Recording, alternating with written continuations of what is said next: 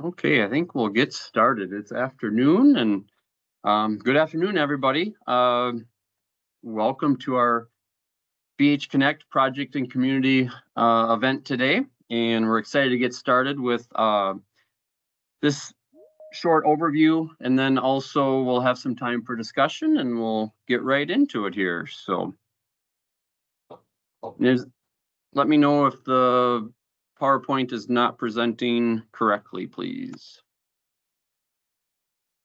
We can see it. Perfect.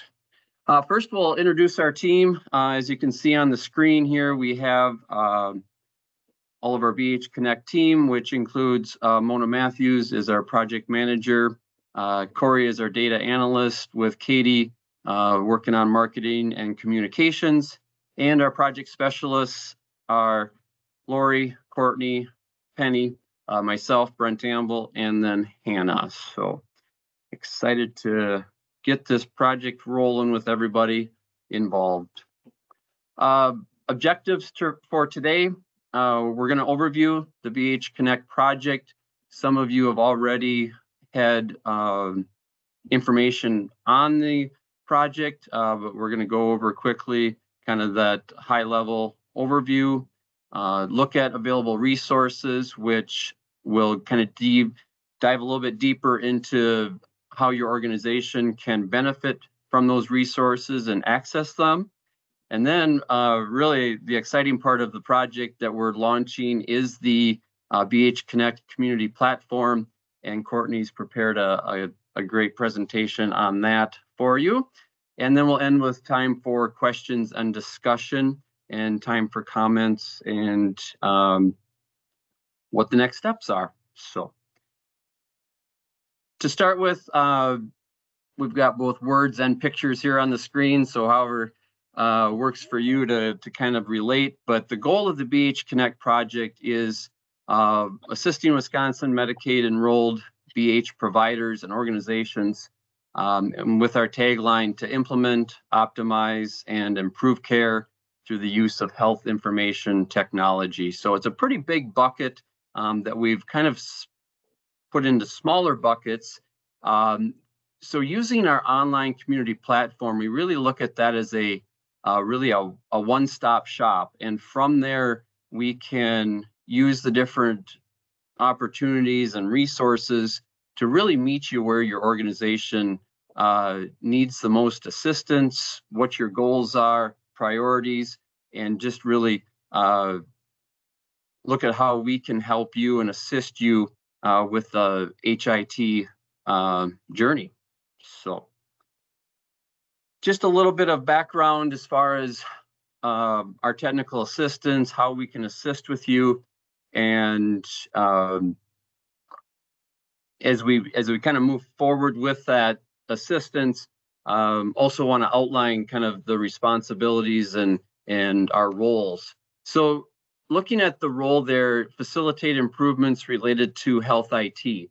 So this may be related to what you currently have, what you're looking at in the future, or how you really want to optimize that health IT. With the assistance, as we'll kind of outline in future slides here, looking at what you currently have as a solution, and as you move forward, maybe you're looking at something different, we can also be of assistance with that.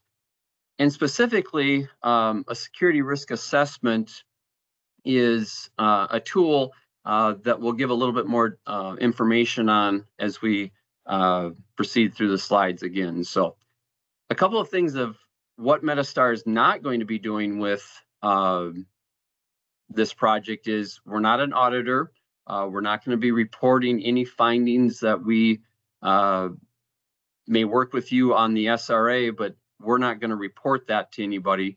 Those results are owned by your company or organization. And then we're not going to require any action. We'll make recommendations, maybe look at opportunities, how we can help to assist you, but you're really responsible for that information and what you do to proceed forward. And then just to reiterate, we're not going to report any risks that may be identified through the SRA or through the needs assessment. So again, looking at the different benefits that how we can assist your organization is through that health IT, looking at new solutions, implementing those, be a resource to provide timelines or planning purposes.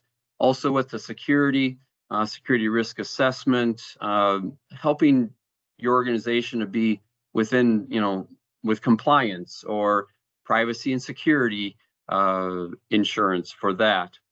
Optimizing electronic health information to increase efficiency and satisfaction. So whether you have an electronic component at this point or looking forward in the future, really looking at your workflow at your organization and that having an analysis of that, looking at a needs assessment, we can really narrow down of what the priorities, goals, needs of your organization are and help develop a game plan or a work plan moving forward.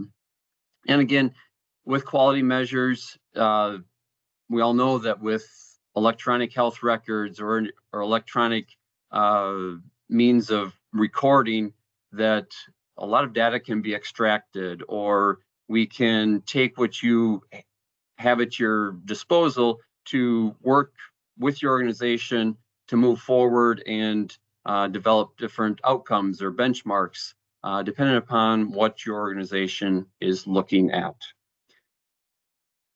To kind of review, and hopefully you all are aware of this, but these services are funded by the Wisconsin Department of Health Services, so there is no cost to the behavioral health organization. So a couple of the different components that were outlined, how BH Connect can assist your organization. One is through that one-on-one support, meeting your organization where you have identified different priorities and goals. This can be done through a health IT needs assessment.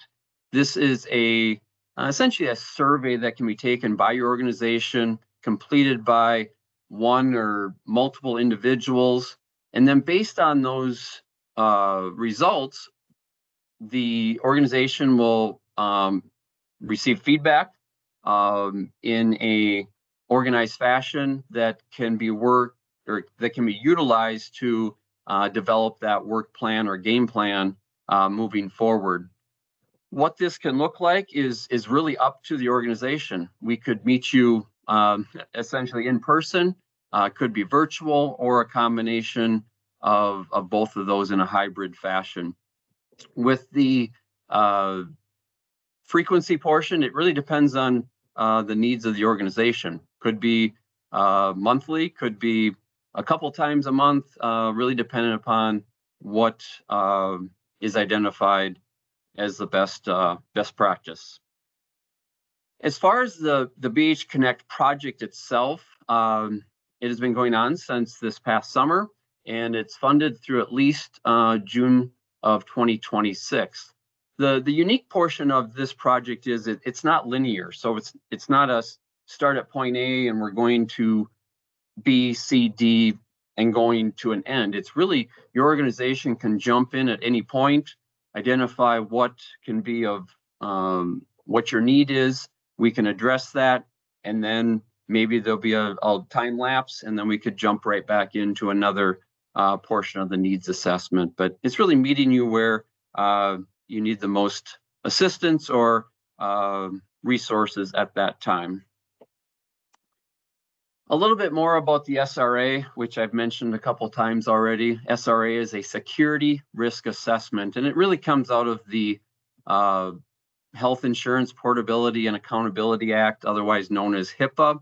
And it really looks at how that electronic health information, protected health information, is handled by your organization and ensuring that it is being kept safe. So why complete an SRA? Really, the compliance with this is important, not only to protect your patients, but also with the HIPAA's administrative, physical, and technical safeguards that have been developed, it's really staying within compliance of that. And with that SRA, we really want to look ahead and identify any potential threats or vulnerabilities that could affect your electronic protected health information. And it really looks at, as was mentioned up above there, both administrative and physical, along with the technical safeguards in place. The next step with that SRA is not only identifying what those risks may be, but then also developing a plan moving forward that your organization can use as a template to reduce those risks in a, whether it's policies or procedures or education for your staff. The one important note here, if you have other experience with MetaStar, we do have an external quality review department, and that is totally separate of this project, as we are with the healthcare transformation department. And again, we're not going to be reporting any of those risks, or there's not a formal audit with this at all.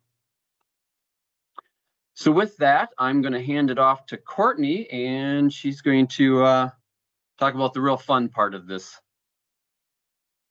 Yeah, so the community resources available on our platform will include presentations, podcasts, one-pagers, and links to specific relevant topic information. These topics will include electronic health record selection, implementation, quality improvement, and interoperability. In addition, we will provide live and on-demand educational events that cover these topics, as well as subtopics of specific HIT areas that we're providing assistance and education on. We do want to stress that a large component to this platform is the opportunity to participate in peer-to-peer collaboration. Our experiences in any behavioral health department are not only educational for ourselves, but also serve as an invaluable lesson for others. So utilizing the opportunity of peer-to-peer, we hope that organizations are able to connect on relevant topics, gather additional information from each other. Just an example of that would be if an organization had a data breach. How did you handle that data breach? What safeguards have you put in place since that incident? Things like that might be important, an important conversation that saves other organizations from experiencing something similar to that. Do you want to go to the next slide? So this is our BH Connect community. Some of you may already be a part of that. As you can see, that first screen on the left, that is what a logged out screen on the community looks like. And then the picture on the right is what it would look like logged in. So if you are ever up in like the tools, or you try to access, excuse me, the resources page, and your home page looks like the one on the left, and you're like, why can't I see anything? It means you're not logged in. So when you are logged in, you will never view that page that you see on the left unless you are logged out. Next slide. So we are going to go into just a brief overview into the page, just navigating the communities, how to post things, where to find events. Obviously, you guys have found events, but say that you want to promote an event to social workers, providers, people in your behavioral health departments. We'll just cover that here. So welcome to the Behavioral Health Connect community. I'm just going to give you a guided walkthrough of our feed, looking at the communities, joining communities, and how to add contacts. So for those of you who are currently in this presentation, you have figured out how to register for an event. If you ever have an employee in your department or your county and you want them to be a part of an event as well, but they don't want to sign up for the platform, they can always go through here and click events on that main screen page and RSVP. That will be available for events that are made public. There will be events that are only specific to people who are on the platform. So if they would like to join those, we always recommend just signing up for the platform, as this will be helpful for essentially all behavioral health employees in some sort of range. So logging in, I'm just going to log in. So this is the main feed page that you are met with upon logging into the website. Up here, you will find our Getting Started, Security Risk Assessment, Request Services, and Resources. Getting Started, in this tab, you will find our initial presentation and graphic detailing our project goals, timelines, and specifics of services if wanting a refresher or if you are new to the project. In our Security Risk Assessment tab, this will provide a quick glance into what a security risk assessment is.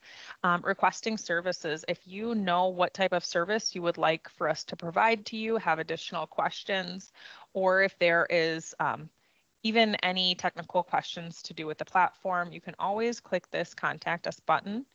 This will come up with a fillable form where you can input a message, and this will be sent off to our BH Connect email.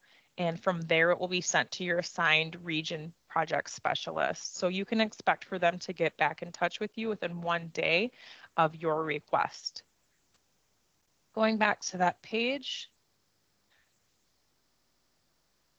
this is where our main resource library is, and there you will find presentations, trainings, toolkits, podcasts, and any educational materials that we upload. You can also view this page from the drop-down in the tools as well, right here. When going through this top toolbar, you will see that we have our different tools as well as our different services listed out. Each of those will just bring you into a page that gives you a better understanding as to what it is that we are providing. And then again, if you would like to just directly contact us and get something started, you can feel free to click that button and it will again come up with that fillable form. So back to this main feed page, these posts are all derived from communities that you are a part of. So upon filling out your profile, you are asked questions about your interests, and from there you are directed into different communities based off of those interests. This does not mean you can only stay within those communities. If you have any other interests in different communities and wanting to learn different things, you can always request to join them, which I'll show you in a moment. So from this main feed page, you can create a post.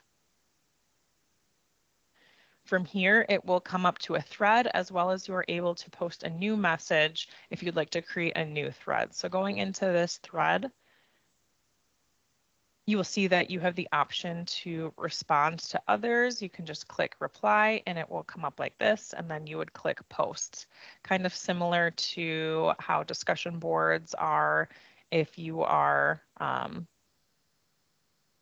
familiar with how LMSs work. Going into communities, you can click this communities drop down. You can either go to my communities or all communities. And from here, you'll see that there's only 2 listed. So these are the communities to which I belong in. You can also click this drop down and view all communities and see what is available. From here, different communities will have a request to join tab. This tab will show up right under this members box, and it'll be the similar color to this create button. So it will say request to join, and upon clicking that button, it will just prompt you to fill out a small text box as to why you would like to request that community, to join that community. That will be sent to our admins, who will then accept your request, and then you will be part of that community. So when going inside of a community, you will see that there's the community homepage, discussion, library, events, members, and blogs. The library is going to be different from the main library somewhat. So this library will be specific to the topic inside of that community. So for example, if you're inside of an EHR, community, that library will be filled with EHR resources. You can also find those in the main library But if you're looking specifically to everything that's relevant to that topic, you will find it inside of that community library. From here, you are able to view the members. You scroll down, and then you can see that you're able to send a message or add contacts to those members. If you go to somebody's main page, you can see their job title, role, a little bio about them if they've made it viewable for others. And from here, you are also able to add a contact or send a message.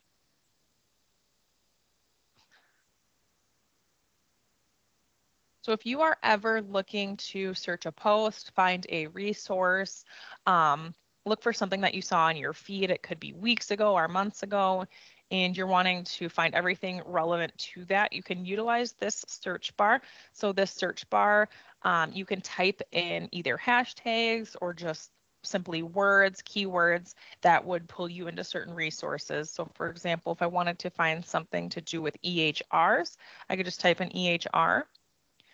And that will pull up everything on the platform that's ever been posted, library entries, web pages, links, threads that have the EHR, as you can see, bolded, that it would identify inside of different posts or topics.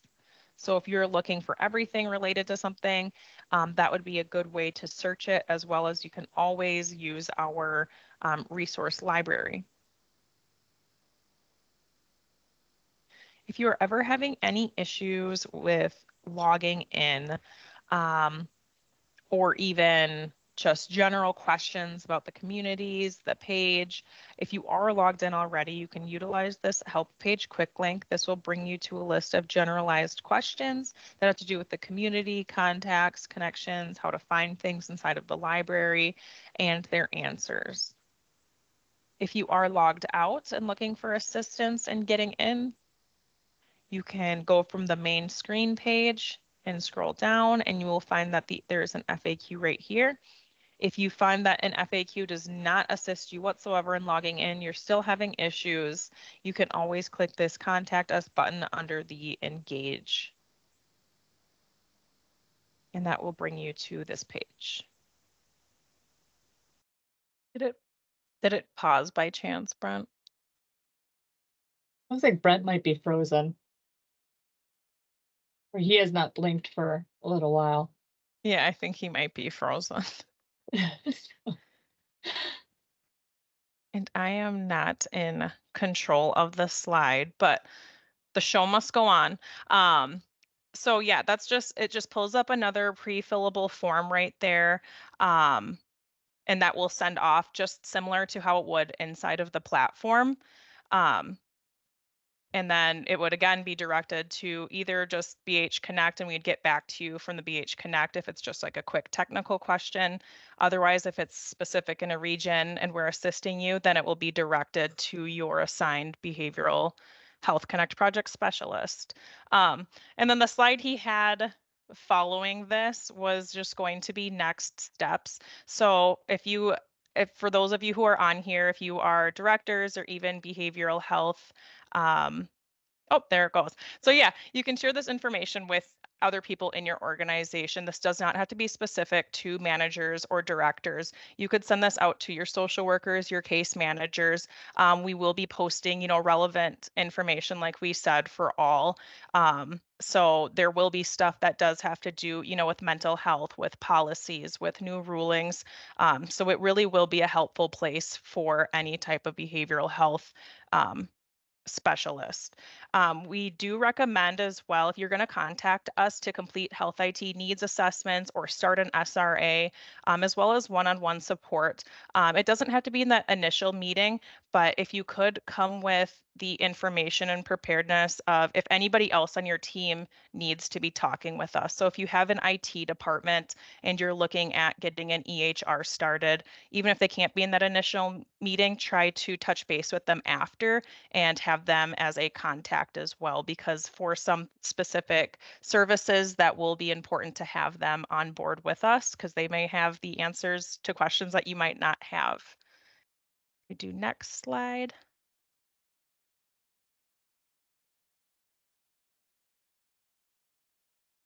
And then, yeah, just opening up the floor for any questions that anybody on might have.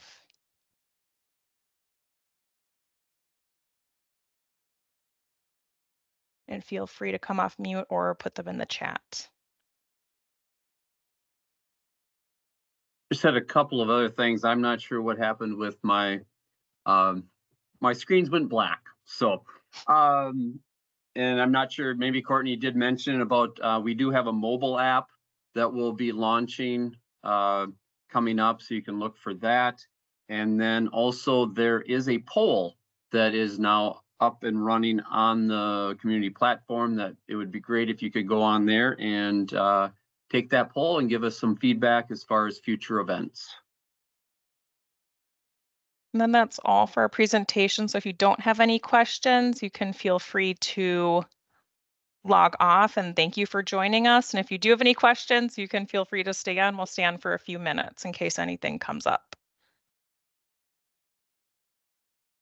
Courtney, this is Lori, and I just wanted to sort of mention to some of you who may have worked with us in the past, this is very similar work, and you can really reach out to us with any question that you have related to health IT. And we're really focused on, I know a lot of people have asked me about, well, do you recommend certain vendors and things like that? And we are very vendor neutral.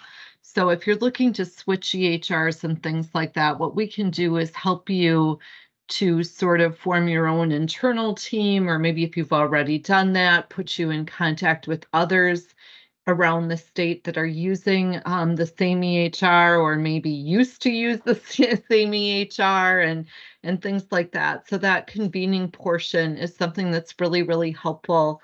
As well as, we do get a lot of questions about SRAs as well, doing a security risk assessment, and if it's really necessary, if you don't have an EHR, how often it should be done.